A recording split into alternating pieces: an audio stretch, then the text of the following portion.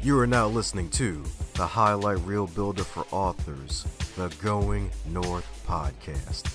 I'm your host, certified self-leadership trainer and author of the best-selling book, Stay the Course, Dom Brightman. And you're going to be getting some goodies today from the guest that's up next.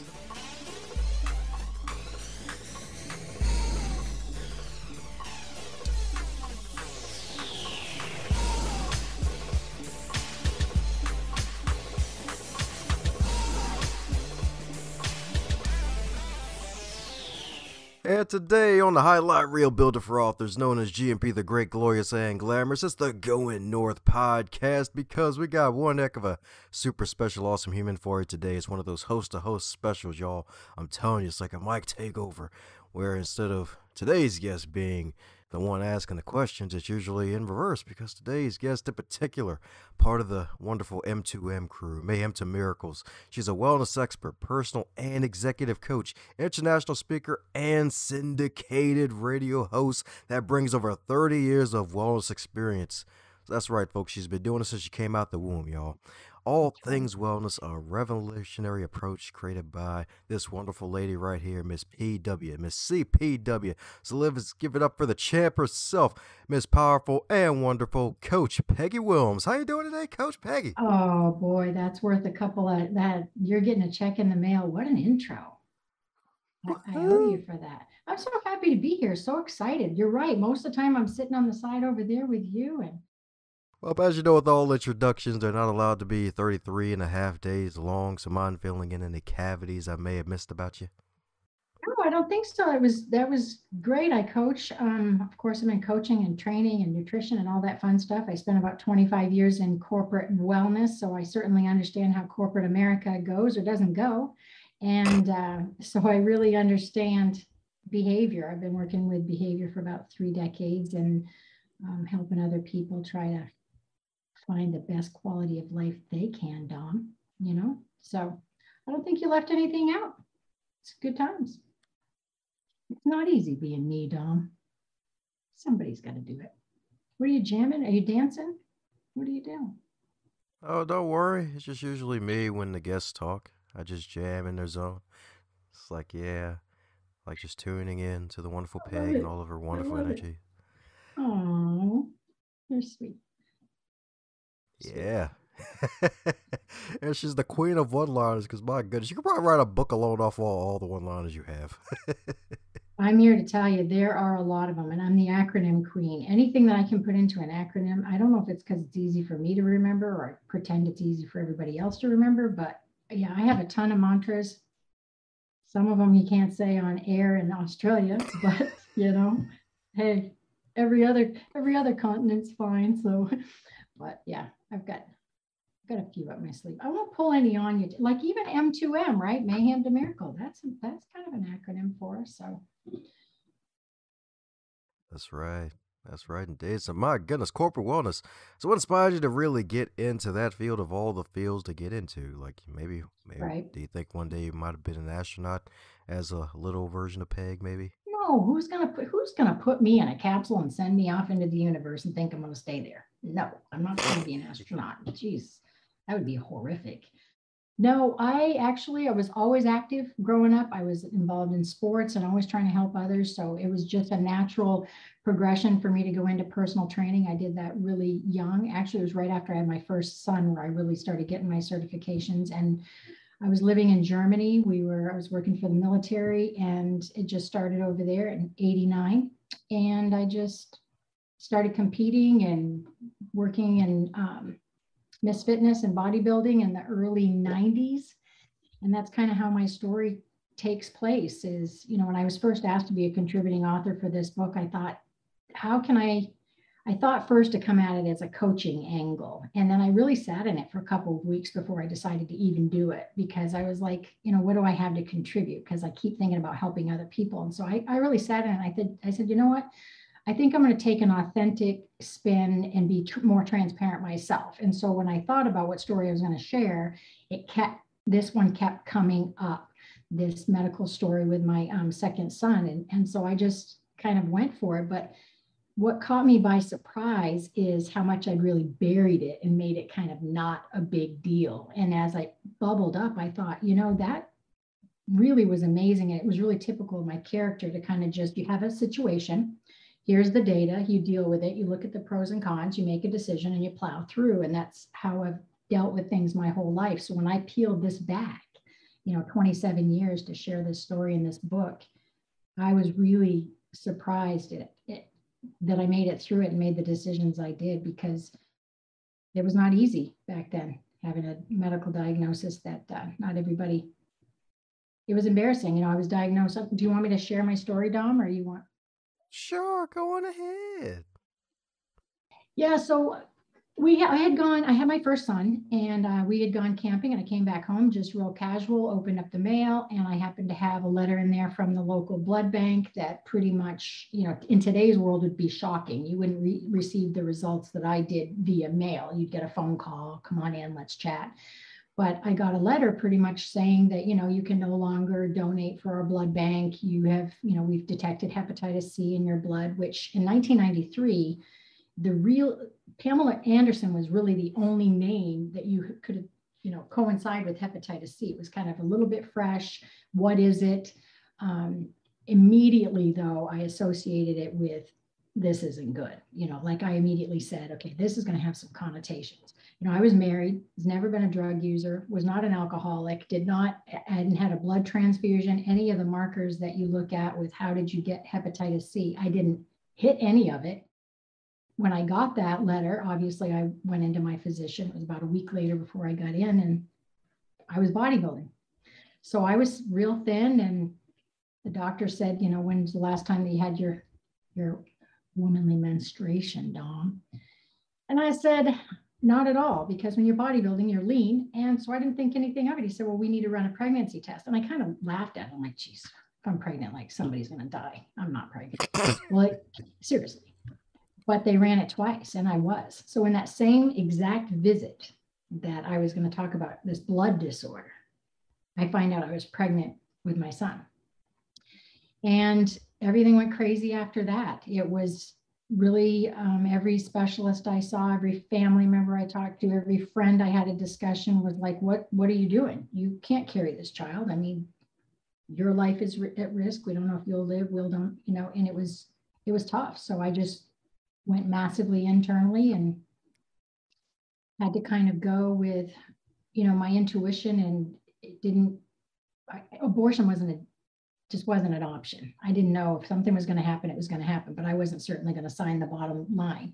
But as I did say in the book, peer pressure was a big deal. And I did go to an abortion clinic, and I did go into the facility, and I did fill out the paperwork and go back and start to watch the movie. And I physically got sick.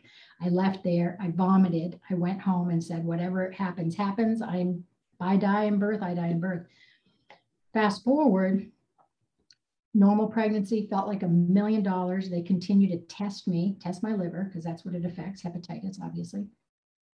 Liver's fine. Everything was great. Tanner was born. My son was born, healthy. I couldn't nurse him, of course, because I had hepatitis C.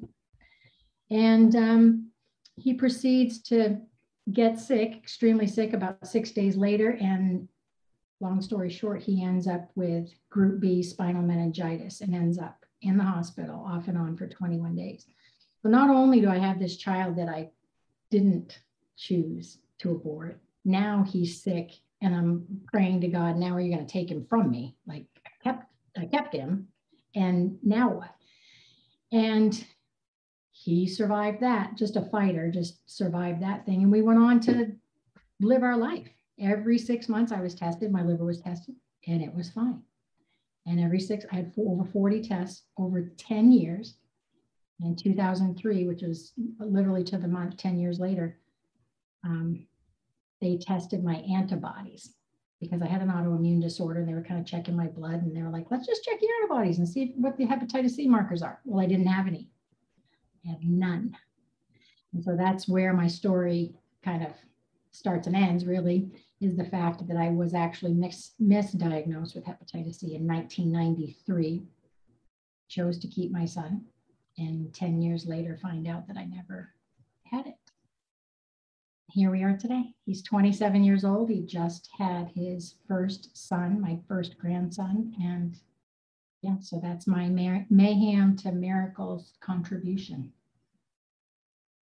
And a powerful contribution indeed, because it was one of the first ones I actually read out the book since I kind of flipped through and went sprinkle style and just picked a bunch of stories, especially ones that were coming up on the show indeed. And it was good that you decided to follow through with your miracle experience that didn't seem like a miracle at the time. Mm-hmm. The hardest thing is, in today's world, you pick up Google and you're going to do some research and you're going to, figure out enough data to be able to rest. And with hepatitis, I didn't even have anybody to chat with. I didn't even have any ex-drug users I knew to explain to me what it was. I mean, I didn't have anything. And it was such a big deal with, they didn't have anybody that said, okay, I'm 50 years old and I lived through it and here you go. I mean, today you can swallow a pill. I mean, there's so many people that have it. It's really prevalent today.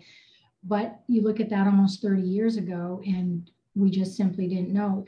When I look back at it, because in 2003, when I was misdiagnosed and I got that diagnosis, I actually had a case manager at a health plan where I was working look at all my medical charts over the 10 years. And an attorney look at it. And they said, this is a big lawsuit, but it's going to be about 5 years because there were 5 physicians over that 10 years who had managed my care and never retested the antibody. They kept testing my liver, but those are 2 different blood tests. And they said, there's 5 physicians going to fight for about 5 years, I'll probably get $5 million out of it. And I went home and I still have downstairs the big Tupperware bins of all my paperwork, everything. And I went home and I said, you know what? I'm not living through this again. I already went through everything. Human beings, the blood bank, human beings did the best they could to take care of me. Nobody did any malice. It all turned out divine. I'm not going to go through this crap where it was already tough enough. And so I really walked away from it. And then when this book came out and I just kind of wanted to tell one of my own personal stories, I've never shared this story with anyone and on this level. And I just thought it would be important for people like us who have radio shows or whatever we do. It's really important, I think, to turn the light inward and be able to share our own stuff. So. And it's a good deal indeed, because my goodness, because that story can probably inspire countless human beings, because it's a wonderful contribution to the dozens and dozens of stories with the trifecta so far, which soon will probably be almost like chicken soup for the soul in the few years coming with all the wonderful stuff that Ariel and Kat do with these sacred stories. So my goodness, being able to have the courage to share the story in particular and go deep, in addition to the courage that you gain probably from sharing, is there anything else you feel like you may have gained from really just buckling down and diving deep and sharing this out really with the world? Yeah, I'm anxious to see, the connections that you see now that the book is out, now that the authors are all sharing and we're all, you've got that connection, that collaboration of just, sharing stories with your peers. And I know for me right now, currently, since this book has come out, is the relationship with my son, Tanner, that I've just written a children's book that's going to come out just before Christmas that is actually about Tanner. And I wrote it 20 years ago. And it's really funny because I have it on my desk and I wrote it and laminated it and he was 7 years old. And so it's going to come out and Tanner tells tales and there's all sorts of, this one's called Tanner, he broke his nose. But he and I are actually talking about collaborating on a really long series where we talk about integrity and values and not fibbing and lying and how it turns into things over years and years and how you can trust your parents and find good mentors. So that came from this this adventure that I went on with sharing his and my story together.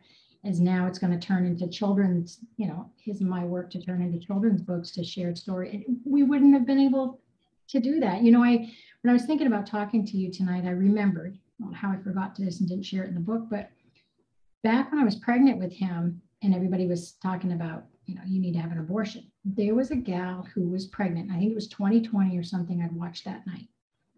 There was a gal who was pregnant with conjoined twins. And she had made a decision. She was on, it was 2020 or whatever, Dateline, or I can't even remember. But she made a decision. She knew they were conjoined.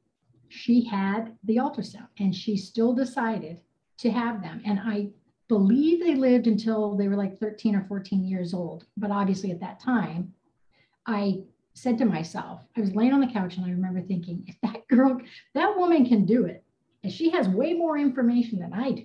I mean, I look like I have a healthy baby in here and everything seems fine. And she knows the struggles that she's up against. That's it. I mean, I'm all in. There's no question in my mind that I'm going to do this. So I think with anybody who's listening out there, that the struggles that we can have, you may think that they're going to look a certain way, and they don't look that way at all. It's, for me, it did feel like I was fighting with myself, and there was nobody on my team for a long time. It did really feel like this was a gamble. Mine lasted 9 months. Then I knew that I had a healthy boy. And then it lasted 10 years before I got a diagnosis. And for you guys out there who have questions about whether your diagnosis is accurate or whether a test was accurate, second guess it, third guess it. Your intuition is like major money. And second guess that, and keep pushing through, because medical world isn't always right. That's right. You can say that again. Definitely can say that again. Indeed. My goodness, the Pagan Tan Adventures, babe. That's right. It'll be scary. I told him, I said, you be careful how many stories you tell me, because these books could be, we could be writing them like for the next, 20 years. There's something that Mama just doesn't need to know. Don't be telling me too many of these secrets we have to turn into books. But I just think it will be so amazing for my grandson to see these children's books, because as a coach, I've spent 3 decades peeling back the onions and, saying to people, oh, let's talk about these habits we want to rewire because, we want to get healthy, wealthy, and wise. And I want to be more proactive. I want to teach our children how to develop, these habits and how to become, self-love, self-care, nutrition is food is fuel. Start there. Why aren't we teaching our kids about nutrition anymore? Physicians aren't even having nutrition classes anymore. They don't have physical education anymore. They don't have self-love classes, love languages. I mean, come on, man. They have to go find coaches when they're 50 years old, and I have to smack them with my little wrist thing here to rewire some habits. So that's where I'm going to spend my energy. Is wiring these kiddos instead of rewiring adults, Dom. I quit. I resign, Dom. Boom. Well, I'm turning in my resignation. Went from Coach Peggy to Judge Peggy, huh? Oh, yeah. Hey, I have my gavel over here. When I make decisions with clients, I'm like, case closed. And I just smack that thing over there. So there you go. Oh, man. Well, looking forward to these books, indeed, because kids are definitely going to need them nowadays with all the information out there, and really with all the different types of adversities they're going to face, because technology has just amplified everything, especially with bullying and cyberbullying, because it's like bullying back in the day, beat the bully up, yeah, you just stand up for yourself, you're good. You leave it at school, right. But now it's like it can follow you freaking home, if not forever now, since once it's on the internet, it's basically there forever. That's right. I was approached today about somebody who wants to be a coach, and she's younger. And I just said, you're walking into an industry, and especially like you just said with social media, we're walking into a world where everybody thinks they can be everything. I mean, I joke all the time where it's like, we got coaches for eyelashes now. It's like everybody's a coach. It's like, oh, you want nice eyelashes? I'll coach through the best way to do it. I'm like, I'm being facetious, but Jesus. So, I mean, come on, man. Everybody's a coach. And it's kind of, that's one of the worst things against us with social media, is that anybody can put on this catfish persona in a professional world even and say, look, I've done this, this, this, and this, create a website and, create all these stories, write a book, make $1 million. So I think getting back to telling stories like we did in this book, that are authentic and true stories and from the heart and struggles, mayhem, that's more important than holding up all these certifications and things that can be mimicked on the internet. Like, let's get real. Let's tell some of this. Let's cry. Let's scream. Let's punch things. Let's tell these real stories and share those. And COVID started that for us last year. For the first time all around the world, we had one subject that we all had in common: We can't seem to all have love is a single subject, for crying out loud. So let's have COVID. But I really believe that we can speak one language, and it really needs to be storytelling. That's where it's at. Yeah, you can say that again, definitely, because stories unite us. Neck. That's how knowledge was shared back in the day when we didn't have these fancy, wonderful computers and smartphones that are designed to keep us glued to them forever. So, Mhm. since you're a fabulous coach who's earned her stripes for 3 decades and counting, has there ever been a coaching moment, or even maybe even a series of coaching sessions with a client that have really helped you to become even better as a coach yourself? It's kind of like with the teaching, becoming a better teacher with the students that help them.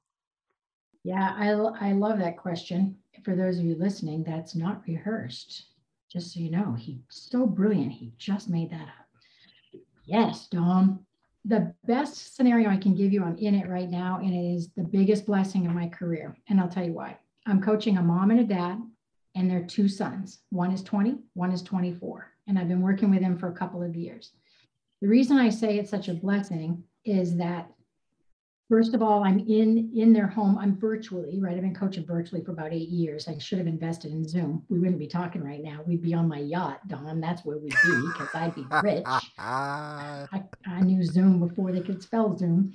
But the dad and the mom, when you work with the kiddos, you can do all you want to teach them and help them and try to get them to eat healthier or move more or journal or whatever. But the mom and dad still control it. Well, in this situation, I've got the husband and the wife, and if one's struggling with eating, then the other one's struggling. So it's this massive family dynamic. And of course, I'm HIPAA compliant, so the privacy and all of that is within each individual person. So that what I've been able to learn about just family dynamics and behaviors and how they can do manipulation and sabotage within each other allowed me to kind of get inside the home, which is way different than someone showing up in your office and you're coaching some person individually when you don't know what really happens at home. Like, I really know if the donuts go home, buddy, because your brother just ratted on me. There's a dozen in the pantry. No. So I would say, I mean, that's one of the more fun examples that I can give you that really showed me that life is where it's at home. It's not a cookie cutter book. It's not a diet. It's not a nutrition plan. You can, it's not a boot camp where you go and learn it all and everything magic happens and you're then a healthy weight or, you're off medication. It's at home. How do you live? How do you shop? How do you work? How are your kids? And there was a long answer, but that's where the magic is. Well, amen to that. And I love that story too. And I think I'm the first ever to coach an entire family all at freaking once. Like, that is definitely a rarity. That is a crown jewel moment right there. It really is. It really is. I meet with them all separately, but sometimes I'll do challenges with them. And one of them, they were driving each other crazy, the two brothers, but I didn't want to tell them they were driving each other crazy. Like, it was real serious conversation. And like, my brother, blah, blah, blah. And they're teenagers, right? They're going to Columbia. They were having, I mean, during COVID, social, they weren't going out dating. It was really big issues and they were really struggling. I learned a lot about what teenage boys and young adult males were going through last year. And so they were struggling with each other. And so I told one, as soon as you see the other one do what's bugging you, I want you, you need to drop down and do like 10 push-ups or 10 jumping jacks. Whatever I said, 10 push-ups. It's like, well, why do I have to do 10 push-ups if what he's doing is driving me crazy? I said, just do it. See you next week. Boom, close the thing. Bye-bye, honey. Love you. And so he comes back and he's done like, I don't know, 500 or something over the last week. He's like, why did you make, well, and then the other brother's calling me and saying, are you making him do something? Because all of a sudden when I say something, he's dropping down and doing push-ups. So there's this whole family dynamic thing going on, which was hysterical. But so it's fun stuff like that I can do with them that they don't really catch on right away, that it's a mind game, but it's a lot of fun. It's a lot of fun. It really, in the bottom line, that little habit that was bothering him isn't a big deal anymore when you think about it, because doing 500 push-ups makes you really realize it's kind of stupid. So the P in Peggy stands for Puppet Master. I got you. Yeah, it does. Yeah, Puppet Master. Ooh, that's No one's ever called me that.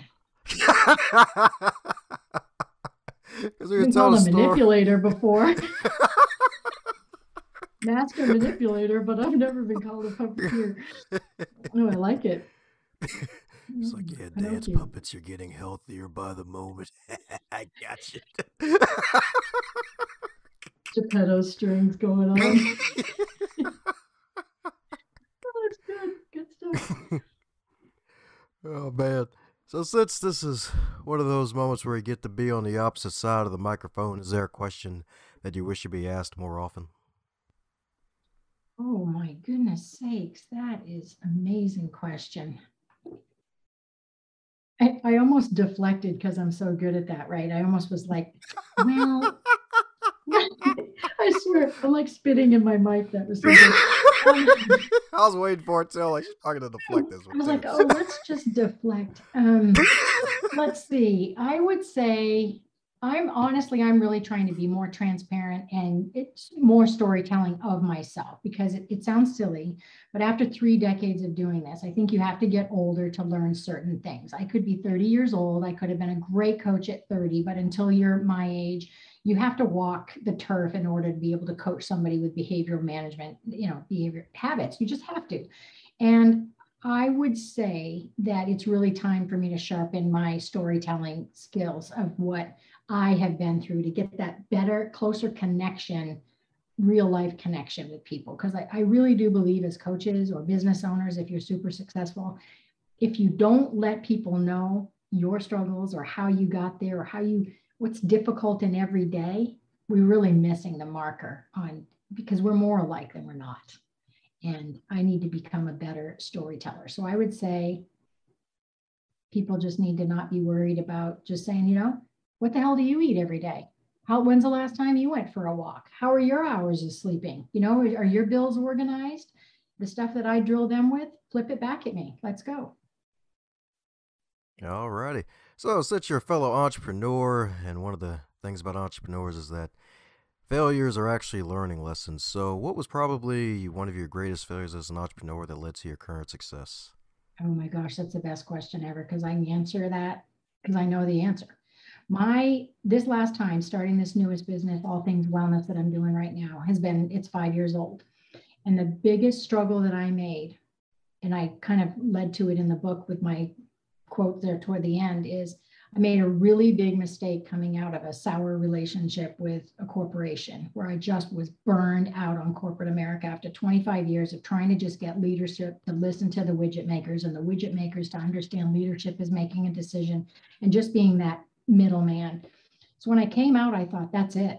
I don't want any employees. I don't want to work for anyone ever again. I want to do it my way or the highway. I made a huge mistake thinking I could do all my own social media, all my own marketing, all my own accounting. And that's what I think a lot of entrepreneurs do is they forget what they really love and are passionate about. And that's your skill. I'm not all these other things and I don't want to do them. But as an entrepreneur, you spend 17 hours a day doing all the stuff that you're not good at and that you don't want to do because you don't want to spend the money, but time is money.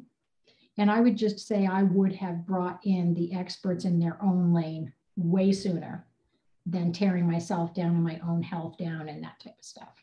Big mistake.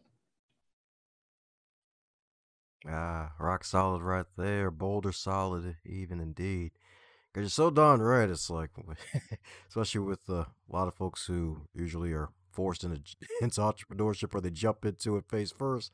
It's like, oh, well, I'll just do it all on my own. I'll be fine. And then after a while, it's like, crap. All I'm seeing is weeds. Am I going to see an open freaking field yet? Right. With all this stuff? Well, I think pride and ego gets in the way too, right? Because you want to succeed and it ends up being it's you. And so you don't want to fail. And so the last thing you want to do is most of us who do become entrepreneurs, is it a job? Is it a hobby? Or is it a business? Those are very, very different things. If you love making jewelry, it doesn't necessarily mean it's going to be a fantastic business. Just because it doesn't mean that it's going to be very lucrative. So if you are passionate and purposeful on what you want to do and your skill, that's where your energy needs to flow. That's where the content needs to go. That's where you need to have your spark. You can't be spending it over here hours and hours and hours learning how to build a website because what I found is with trying to do everything in my ego, in my pride of not wanting to let my baby go, because no one could possibly understand what, I felt my mission was. Nobody who could understand my mission. By doing all these things over here, my content suffered, my coaching suffered, my clients suffered, my relationship suffered, my health suffered. And I got to the place where I was just showing up in my own coaching practice as if it was a job. And that's not the way it started out. So and I'm still working on getting special people around me. And I pray all the time. This is what I say every day. I say, thank you for the people that you put before me. I appreciate everything that I have. I'm so grateful for what I have, but continue to bring in the collaborations and the people and any forces or resources for my higher good that will keep me on my path and my purpose. And that may mean people, that may mean a check drops in the mail, that may be a conversation with you, but I want the experts around me to keep me for my higher good in line. I don't want to do it all. Too tired, maybe I'm too old though. I don't know. Oh yeah. Oh yeah. What are your thoughts? Were you saying you agree kind of with that same thing?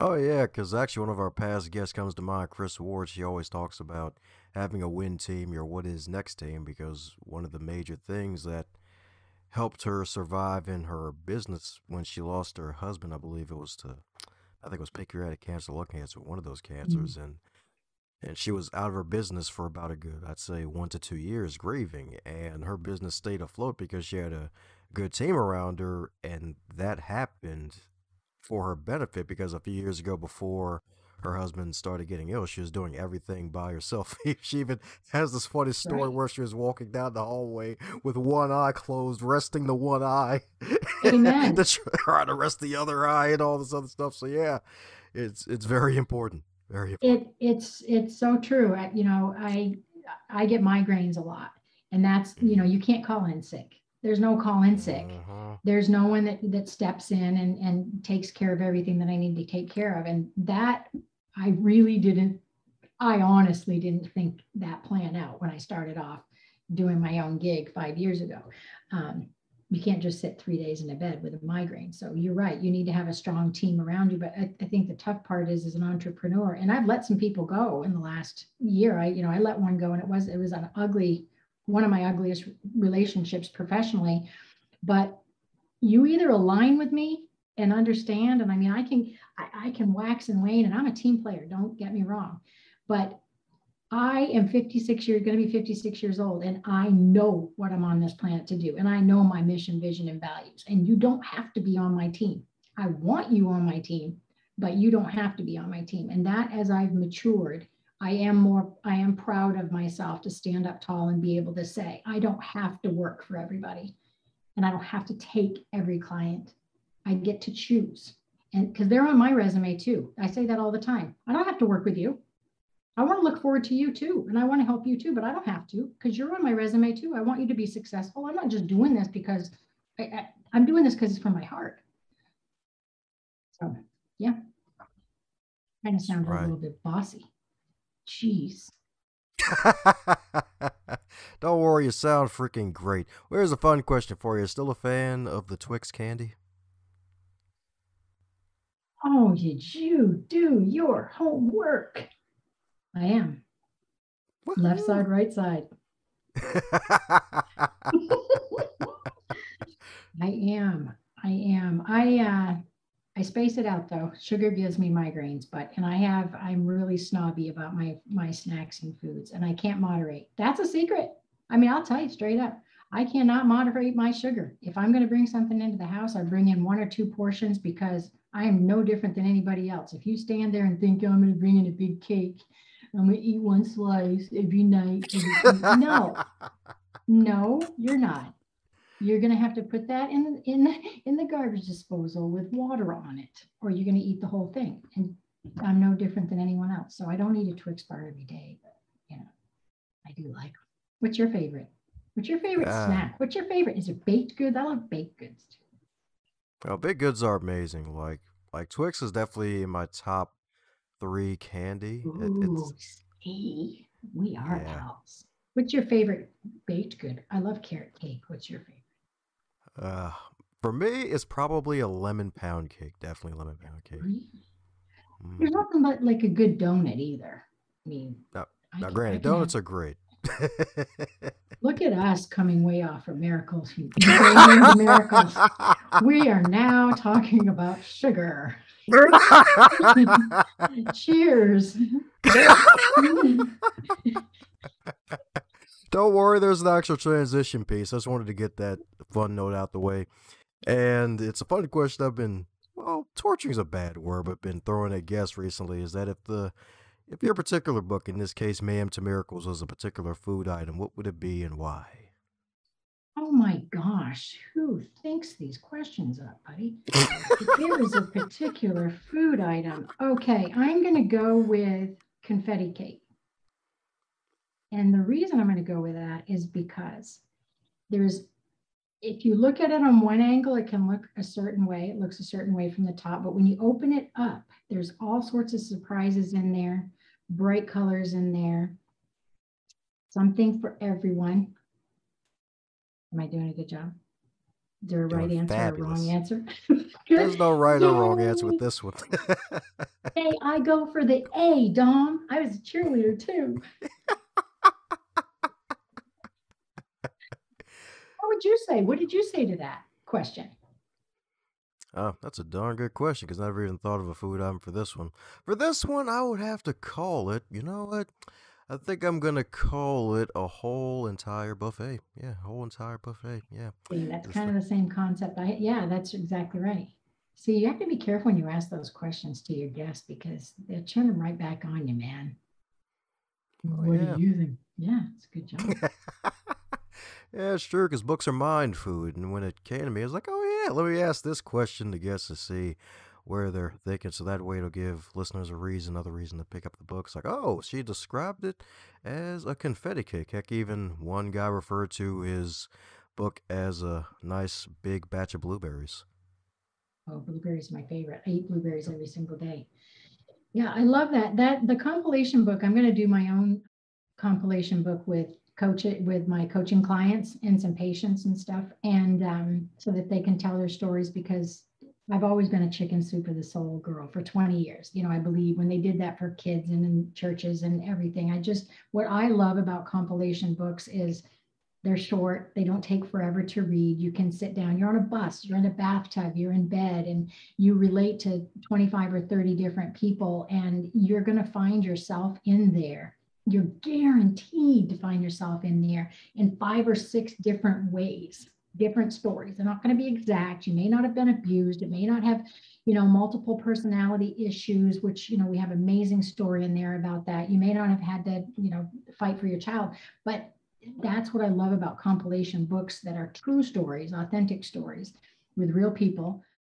You're going to connect to it. It's not just you have to sit down. I don't know about you, but I get it started in a book at the end of my day and I start it and it's like page 5.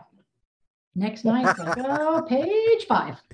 And I'll be reading the same book for like 10 months and get to like, page 5. So that I love this type of book. That's why the Bible's good too, right? Just flip through a few books and call it a day. Oh man. Well, I'll freaking love this woman right here, indeed. So y'all definitely better keep up with all the stuff that Coach Peggy's doing because she's doing some great work with all the R's and D's. So we're coming down to the magical question that every guest gets to receive, and that is if you're to wake up tomorrow and you're 25 again, but this time you're in the current year of 2021 with all of your knowledge and experience, what advice would you give to yourself? Relationships, relationships, relationships. I would, at 25 years old, I would work really hard on my own and all of those around me communication skills. Everybody has a right to an opinion. Everybody can believe in whatever political candidate. Everybody can believe in any sexuality, any color, any single subject. We can still respect each other. It's all about how you approach a subject and your attitude. We can agree to disagree, but we have to learn to communicate better. And I just think that's a damn awesome answer. If I could drop my mic, I would, because that was like, I just surprised myself. That was good. Look, you're speechless. That's right, because it was good with seriously, all the though, O's. yeah, I honestly feel that way. We could have used that advice last year. It's Yeah. year before. It's just like Yeah. if we honestly, if I could change, if I could go back to school and make a requirement, if you ask me what I could do in the world to literally change the world, I would say we need to learn our love languages at a younger age. We need to learn our learning styles. Are you auditory, visual, kinesthetic? And we need to learn nutrition, how to budget, and communication, period. Those 5 things. Until you master those things, it doesn't matter what algebra is. I don't care what A plus B plus equals C. I don't give a crap. You learn those other things, and that will change lives, relationships, empty our jails out. Yes, indeed. Superstar swag right here. That's what I'm talking about. She's on fire, baby. That's right. Yeah. She's on fire. Yes. That's you right. want to talk to me? I work from 10 p.m. to 4 a.m. I'm on fire.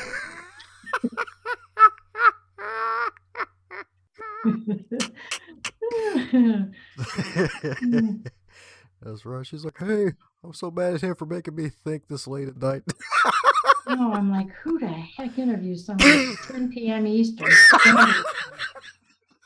You think you're from India? Come on, buddy. I mean, come on. We did it. We stayed awake. We stayed on our game. That's right. And for those who enjoy the fact you stay on your game 25/8, even though it's 24/7, and want to keep up with all that you're doing, what's the best way for folks to do so? The best way to do it really is to share a story with me, Peggy at allthingswellness.com. You can email me. My website is peggywillms.com. I'm on all the social media platforms, Coach Peggy in most places. And yes, my name is Willms with 2 L's and an M, and I didn't leave out the I and A just for kicks. It is Willms, not Williams. And Dawn said it correctly tonight. Hey, buddy. Oh, yeah. Always got to double check with the guest before I press the record button, just in case. Always. Hey, and when they say no, you just say, it's so cool. Zoom does that now. You've got to ask if somebody, is giving you permission to record. So if they say no, they're just not on the show, right? That's right. Bye-bye. Oh, well. Awesome. Well, no, I love talking about the book. I think that everybody did a great job. I am proud to be a part of it. I know it's the third compilation of, sacred stories. But I think compilation books, they're a blast. It brings lots of people together, and we've all gotten to know you and some of the other authors, and it's been a really good time. So thank you for letting me, thanks for keeping me awake, buddy. You know what I'm saying? You know what I mean? Yeah, I cancel all my clients in the morning because I have nobody else that works for me. She's like, my mug's empty now. I'm tired of this. I quit after my interview last night. I started out shutting the door. I'm gonna go get Twix bars. There you go. It'll be Twix upper sleeve. That's right. I'll start working for Hershey or whoever makes them. No, I appreciate you bringing me on, and all your listeners, and you're doing a good job, and you're making a difference out there. You're good at what you do. You have I love your voice. You have such a radio voice. I know everybody says that to you, but you really do.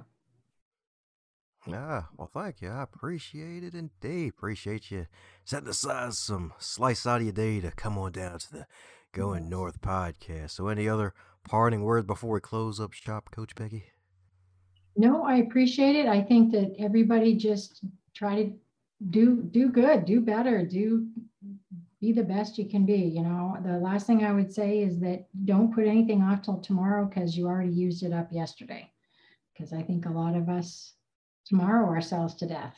Tomorrow I'm going to walk. Tomorrow I'm going to call my mom. Tomorrow I'm going to go do this. And you already used tomorrow yesterday because that's all you've been saying. So go do it. Stop complaining. How's it going, my friend? I'm so glad you made it to the end. That shows that you are an uncommon finisher, and I am so grateful for you sharing your ears, your attention, and your time to this wonderful podcast to do something that'll take yourself to the next level. And for everybody else involved in this wonderful program, share it with at least 3 people in your network, so that way more folks can not only catch the fire that is on this podcast, but can also be inspired to be their best. Advance others to advance yourself.